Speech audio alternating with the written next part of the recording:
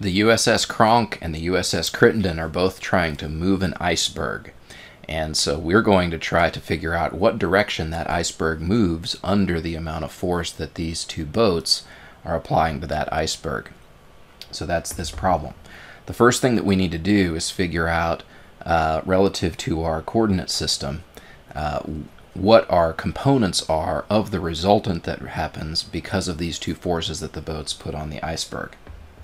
Okay, so the first thing I'll do here is just establish that instead of we're going to be north, east, west, south kind of a coordinate system, let me just call these x and y, because that's what we are used to seeing. So I'll call those x and y.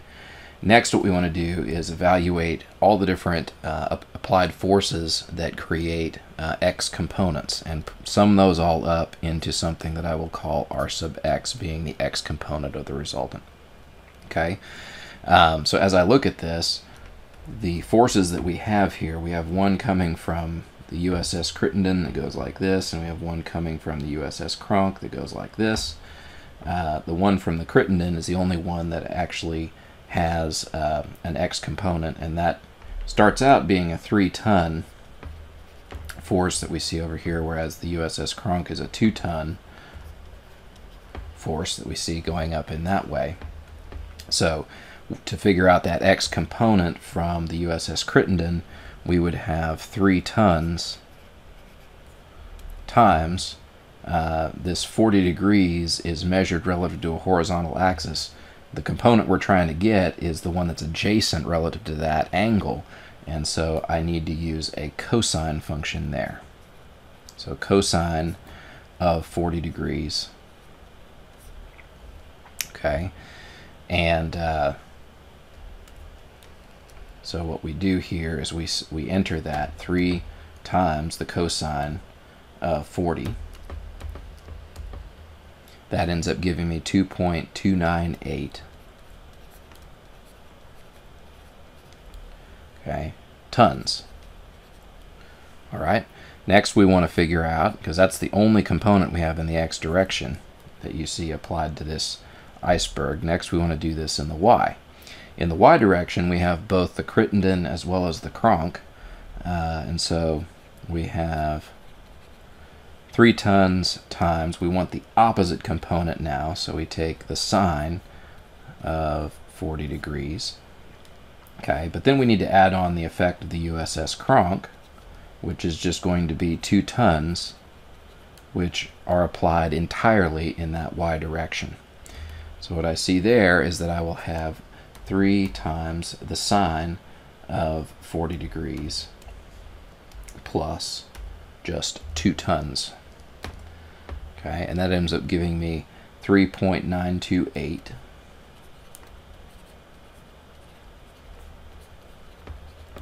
tons that act there in the upward direction. Now here comes really the only kind of tricky part of this problem. You'll notice that the angle that it asks for here is relative to the vertical direction there. That's kind of a non-standard way of expressing that angle, but it's not really that big a problem. We just need to go back and remember our SOHCAHTOA. In the case of TOA, okay, what we will see here is that the tangent of theta is going to be equal to opposite over adjacent. In this case, the opposite angle to where theta is measured is the x direction, and so this tells us this is Rx. And then we would have the y direction being the adjacent. Okay, and this ratio is opposite of what you may have memorized out of certain notes that were given, and that's okay. What we're doing is we're going back to the basic trig to make sure that we understand this. So what I'll say here then is that the theta that we calculate should be equal to the inverse tangent of Rx over Ry, where Rx is 2.298 tons over 3.928 tons.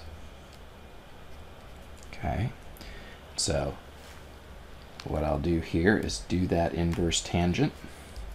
2.298 divided by 3.928 0.928. And that gives me 30.3 or so degrees. Okay, so we go back over here and look in the answers. 30.3 degrees is one of them, and that is the answer. I hope this has been useful. If it has, I'd appreciate it if you would subscribe to my channel. Appreciate it.